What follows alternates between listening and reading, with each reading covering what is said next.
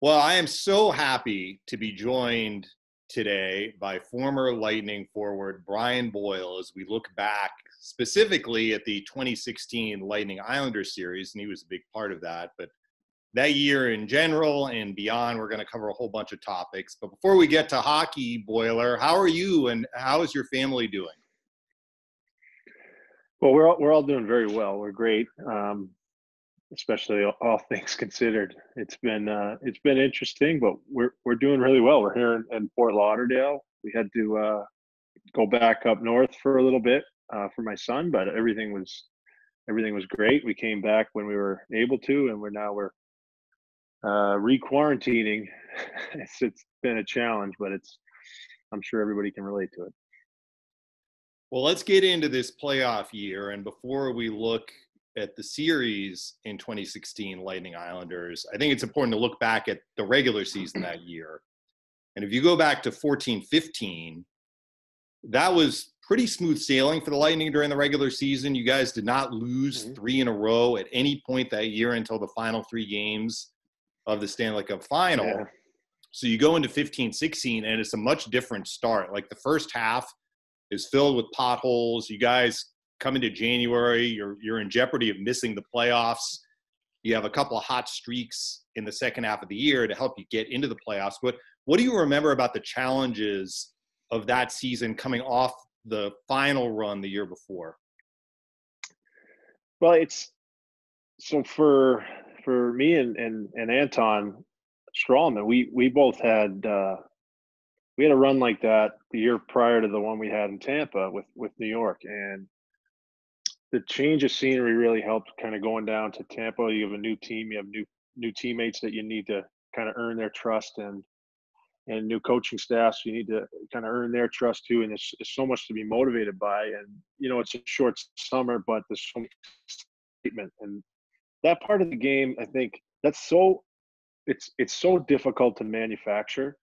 So when you have a group that came so close like we did in the year before in Tampa, in 14-15, and the success that we had and how we kind of came together, and even the first round of that playoff run the year before, where our backs were really up against the wall. It was crazy.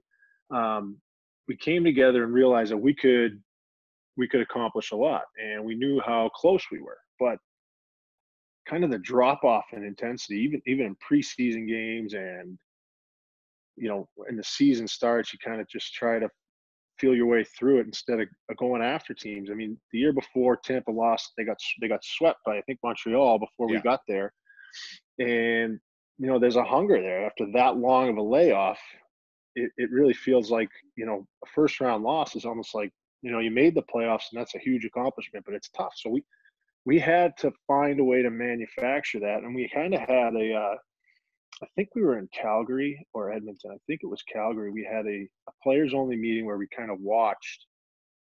I think it was the whole game, and Coop left the room, and it was on us, because at that point he was I thought he made a great decision saying, "Hey, this is your team, and you guys need to figure this out." So we had a really honest, at times difficult conversation with one another. Like, it's this far into the season, and we don't have our identity.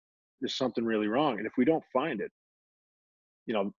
they have no choice but to blow this thing up, because if we don't make the playoffs, or we don't have any kind of run here with how good we are, you got to make changes. And we didn't want that. We were a very close group, and we expected more out of ourselves, and I think from that point on, the season is a struggle, but the games get much, much harder, and we played much, much better. We got I think really good really fast. Yeah, that Western Canadian trip, you guys had a rally in Edmonton, and that was the start of a 7-game winning streak. And then you had a 9-game winning streak later in that year. But even still, you didn't clinch a playoff spot until the final week of the regular season. You go into the playoffs, and you have to go in without Strawman, who broke his leg in late March, and without Stammer, who gets the blood clot right before the end of the regular season. And what you guys were able to accomplish without both of those players for the bulk of the playoff year is remarkable. How do you think you were able to come together as a team to win 2 rounds and come within a game of the Stanley Cup final without those two critical pieces throughout that playoff year. I think that speaks to our depth. Obviously, we had a number of guys that had either they were coming up, and like Cooch and Johnny. I mean, the year before they had great playoff runs, but still they weren't. I don't think they were quite household names yet. And then everybody knows how good Victor is. I think our goaltending is really good. So we had a good balance. Like those other guys, I mean, Stammer's our leader, and the kind of way that whole thing went down too, I think we all kind of took it upon ourselves to make sure we went as far as we could so we could get our captain back, because he's working out in the gym and his arm gets really swollen. And I remember it very clearly, and just how upset he was. He had been through the leg at that point, and he worked hard to come back from that, just kind of a freak thing. And this was even more of a freak thing. So the guys would go in and visit him after his surgery, and there was complications there. Obviously, I don't want to get too much in depth with Stammer's overall health during that process, but he was determined, and we were determined as well to try and kind of pick up the slack, I guess you could say. Stralzy's such a steady presence, and I've gotten to play with him on 3 different teams now, but that was a kind of a freak thing too. He got twisted up in that leg, and he's one of the toughest guys in terms of playing through pain that I've ever played with. And I don't know how many people know that, but when he was down and then he came back to play, he was obviously in a lot of pain, but he was going to do it no matter what, because those opportunities, you never know how many you're going to get. So we tried to take as much as we could from that, put it on ourselves, and different guys contributed as they do. If you can get through a few rounds in the playoffs, you always need different guys contributing. It was exciting because it meant maybe a little bit more ice time for some guys. You have to get excited about that, and it showed our depth a little bit, which was fun. And for you personally, you had 5 goals that playoff year, including the one that we're going to talk about, obviously, in this Islander series. Now, I'm rewatching some of the goals in that series and in some of the other series, and there you are in the power play in front of the net. And I was trying to remember, did you have that role in the regular season, or was that due to the injuries that Coop put you there in the playoffs? It happened to be more or less towards the end of the year, each year, for whatever reason. And that might be because of maybe just simplifying and shot volume, but I always tried to be ready for that. It happened. It wasn't very often during the regular season, and I would joke that I was ready for the secret weapon to come out. No teams had scouted it. I'd be in front of it. All I really did was stand there, but it was exciting for me because it was an important time of year, and to have an opportunity on the power play is so much fun. It adds an element where you're kind of involved in a different way in the game. Scoring goals is the most fun, but it was mostly towards the end of the year or in the playoffs at times. But we had so many good offensive guys. We could switch it up a little bit if it wasn't working. Different guys got to play on the power play throughout the year and in the playoffs. And we all trusted every one of them to get the job done because of the ability that we had offensively. So you enter the playoffs, you're playing Detroit in the first round, a rematch of that tough series the year before. The series only goes 5 games. The games are close. But to me, in speaking with Lightning fans, the lasting takeaway for a lot of fans from that series didn't have anything to do with a game that the Lightning won. It was you and Abdelkader in Game 3 in Detroit. And just a little backstory here. At the end of Game 2, a game the Lightning were about to win and go up 2-0 in the series, Abdelkader gets involved in an altercation with Mike Blunden of the Lightning. Abdelkader gets thrown out of the game. There's some bad blood from the previous series the year before. So in Game 3, the one game Detroit wins, you're ready to fight Abdelkader at the end of the game, and he refuses. So you make your chicken gesture. And I guess I'm just wondering, like, when that happened, did you have any idea that it would become this part of Lightning lore that's lasted years later? No, short answer. It was just, it was frustrating for us because obviously we had lost that Game 3. Yeah. Going into the game, it's in our memory, obviously, of how game 2 ended.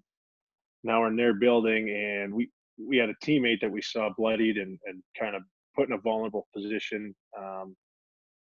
So, you want retribution in our game. It's common, but you also, with the prospects of going up 3-0 and hopefully having a short series, you got to understand that there's a lot of different things at play at once. So it's tough because nobody wants to get thrown out or suspended. And that was kind of my mindset while we were kind of dancing around the ice for a while, where I was asking him to go. I believe he had a bandage on his hand or something where he wouldn't go. That's what I understood from his perspective, I guess, through the media.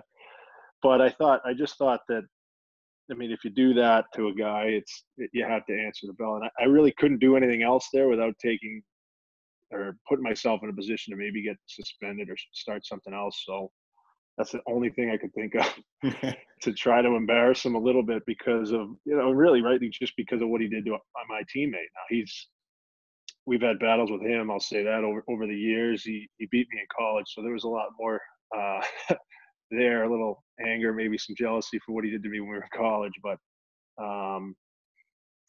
I think he was just trying to do what he had to do. They had won the game already, so he probably felt, I don't want to speak for him, but it was pretty frustrating for me that he wouldn't. And that I felt like I had to do that for London, and I wasn't able to get a fight with him. But I'm glad it kind of lived on, because I loved my time there, and I like to have hopefully it's a positive memory for some people, because we did come back and end up winning the next 2 games. You do win the next 2 games, so you're on to the second round facing the Islanders, who, and I'd forgotten this as I was researching the series, they actually had more regular season points than you guys, but the way the playoffs were structured, they ended up being the wild card. They beat Florida in the first round. Yeah. They come into Tampa and they win game 1. You guys come back and win game 2. So it's 1-1 going to Brooklyn for game 3. And it's a wild game. It's back and forth. Kucherov scores the 6th attacker goal to tie the game in the final minute. It's 5-5. It goes into overtime. And on your goal, there's a lot to unpack. I rewatched it earlier today, and I'm like, man, there's so much happening here. So let's start at the end. The goal. Hedman shoots the puck wide. It hits the backboards and comes ricocheting right in front. And you're there. But just because you're there doesn't mean that you're going to score. You have to stop that thing with your skate, settle it down, get it on your stick, and put it in the net, because Greiss is coming over. Like, he knows what's happening, but you have an instant before he's there. How difficult was that play to make, understanding the puck's coming at you hard, you got to stop it with your skate, and then settle it down and put it in?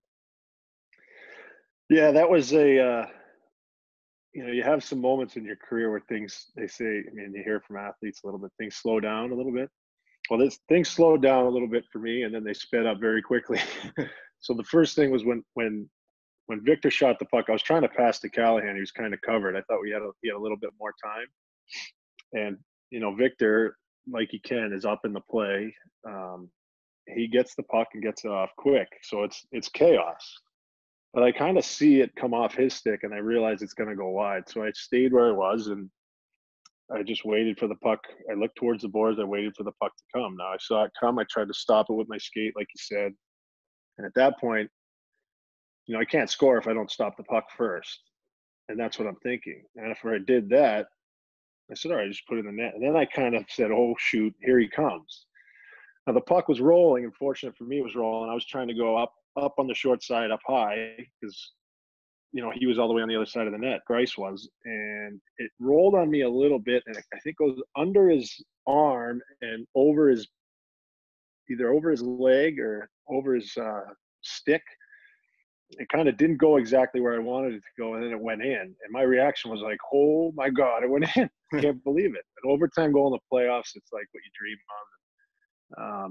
It really was a cool thing. And then, the moment when Callie jumped on me, I realized that this was a special moment.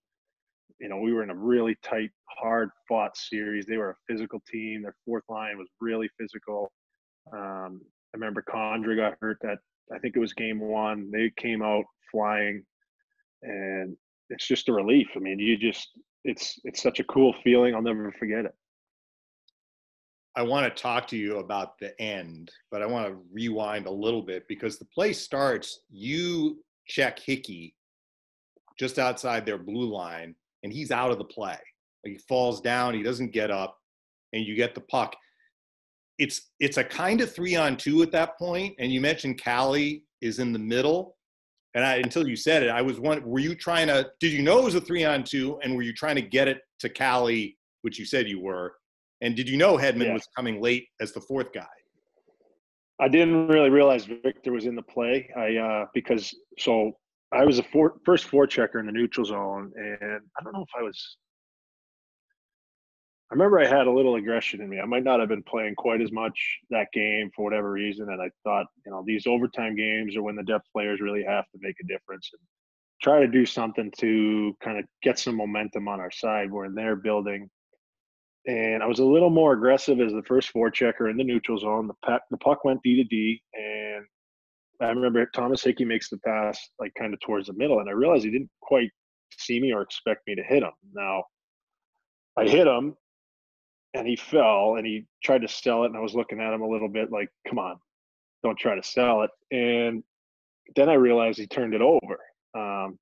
So I kind of think I had to get back on side. That was kind of my thinking. I had to either straddle the blue line or make sure I stayed on side, because I think they just had put in that offside challenge rule or whatever it was. But anyway, so I stayed on side, and then I realized, okay, we got some time here, because Hickey was still down. I couldn't believe it. I thought he was going to get up or come after me quickly, because it wasn't really that egregious of a hit. Then I realized I saw Callie, and I saw another guy drive, and I just tried to get it over to the middle because I was kind of flat-footed on my backhand. And then I was going to try to join the play however I could. They had a back checker kind of get their stick on Callie. Wasn't a great pass either on my backhand, but it, fortunately went right to Victor, who pounded it right away. So in the Lightning locker room, there still stands or hangs a picture of that goal that you scored. And from having been in that room, significant big plays adorn that wall. And your goal is up there. Have you ever scored an overtime goal? I know it was your first NHL overtime goal. Was that your first overtime goal in your career, going back to college? I mean, I had an overtime goal in the American League, at least one of those, and then in college, I had one that was pretty memorable. But that one takes the cake for sure. Just because, even looking back, even more so, just because of that series. And, they're just great memories, really. And that's pretty cool to hear that I'm on that wall. Yeah. It's still on that wall. That's nice. So you guys end up winning game 4 in overtime.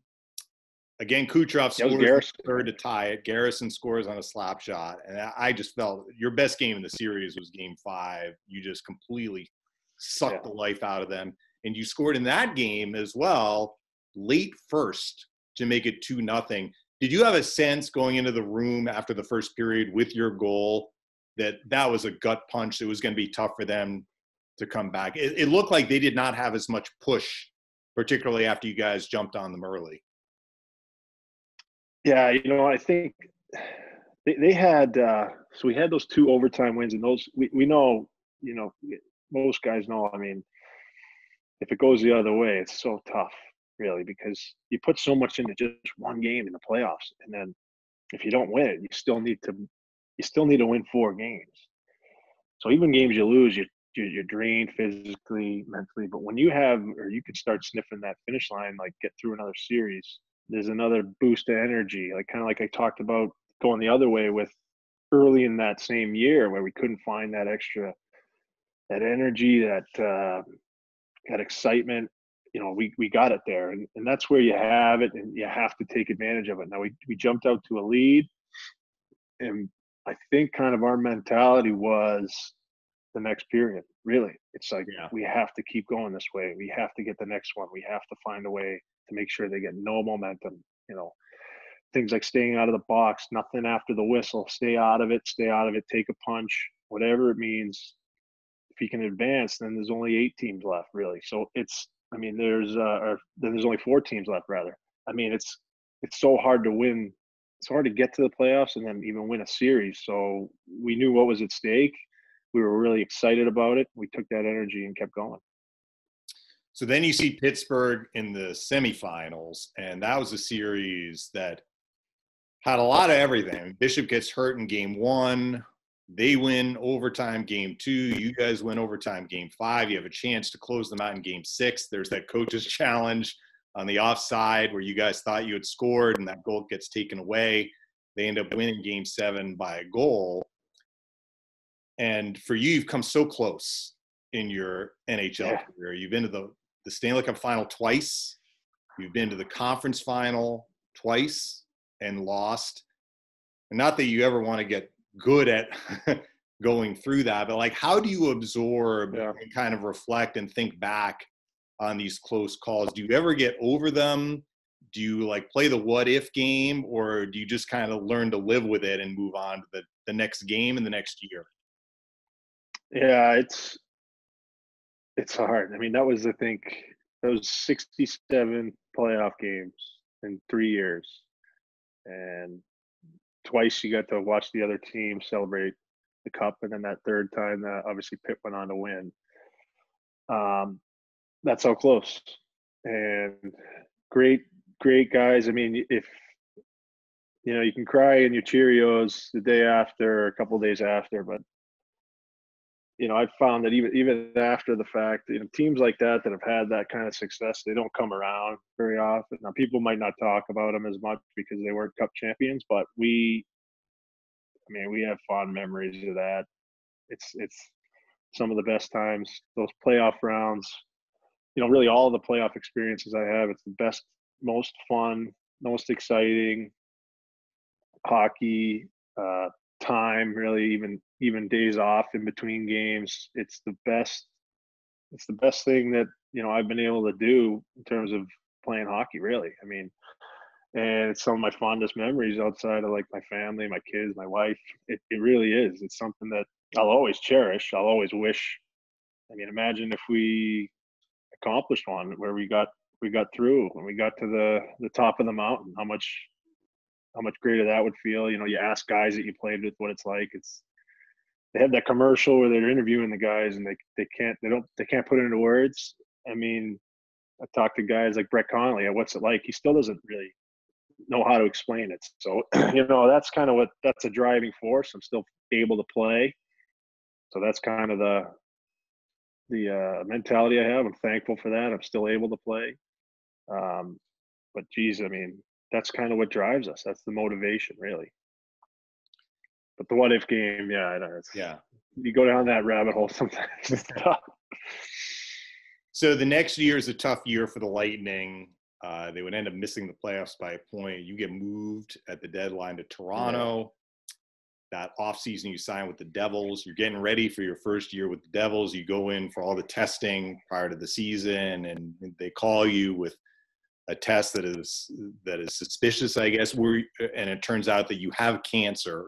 Do you have any symptoms at all heading into the preseason testing that might have given you cause for alarm, or were you just completely kind of struck by lightning, no pun intended, when you got that call?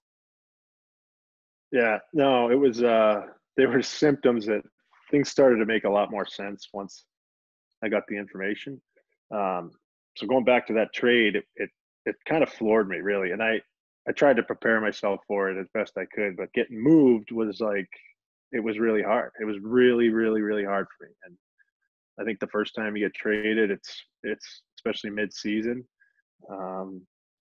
saying bye to my wife, and my little boy was still sleeping. I had to leave early in the morning. All that stuff it was an immense amount of stress that I hadn't gone through yet in my life ever to that point. And it was tough for me to kind of wrap my head around it. And then, kind of getting comfortable in Toronto, but then having to go through free agency again. There was a lot of stresses that were going on in my life. So I just assumed that, we just welcomed our daughter. There was just too much going on. So I was pretty fatigued. And excuse me, as the summer kind of went on, I was feeling pretty good. I was in pretty good shape. And for whatever reason, like week to week, I just started declining. My energy was going down. I remember playing golf one time on the weekend before the season started, like right about when I was supposed to leave, or maybe a couple of weeks before. And I was on like the 7th hole, and I just kind of wanted to go home and take a nap, which has never happened to me before in any kind of competitive environment, especially not golfing, which I love to do. But I would take naps for 3 hours during the day. I'd go to bed at 10. I'd wake up at 8. I'd feel okay in the morning and go do my workout. I would feel a little bit worse each day in the workout. And by the time I got to training camp before the tests and stuff, where I was meeting the guys, I skated for about 20 minutes, and I couldn't recover on the bench. I couldn't catch my breath. I couldn't catch a pass. And I was really nervous that something was really wrong, or that I just couldn't play anymore. And didn't know what it was. We did the blood work, and then Kevin Morley, the trainer in New Jersey, was like, "We have to go to the hospital and get more blood work." Turned out I had 85,000 or 87,000 white blood cells going through my blood, and they were very alarmed, and I was really scared, because now I realized what was making me feel so terrible. Stuff I just tried to brush off, whether I was dehydrated or something, or had some new allergy that I didn't know about. It was going to be a little bit worse than what I originally thought. So it's still a shock. It's still, like you said, like a lightning strike to your whole soul when they tell you that. 32 years old. I got a 4 or 5 month old daughter, a 2-year-old son. But the more information we got, the more positive the prognosis looked. And they found a way to treat it, and they were able to come back and play, and are still playing. And of course, that year, the All-Star game, the All-Star weekend, would be taking place in Tampa. And Taylor Hall got hurt, if I'm remembering this right. Taylor Hall was the Devils rep. He got hurt, and you got an opportunity to go to the All-Star game, to do it in Tampa, and to be recognized the way you were by Lightning fans. Like, what does that mean what did it mean to you then, and what does it mean to you now? That was crazy. That was a crazy time, because Halsey did get hurt. He had an unbelievable year. Obviously won the Hart Trophy that year. Yeah. I felt so bad, because he should have been recognized for what he was doing. And he did. He got recognized at the end of the year with the Hart Trophy. But, I talked to him about it. I talked to my wife about it. The kind of wrinkle in the whole thing, which it was tough. I almost couldn't go, because my son had a pretty big operation that week, and I wasn't going to go. I said, this was such a cool thing. And I had this weird feeling that I'd be down there for some reason. And they asked me to go. I couldn't believe it. And I called my dad, obviously, and he said, "You have to go." I said, "I can't go. I can't go." And my wife made me go. She said, "You're going."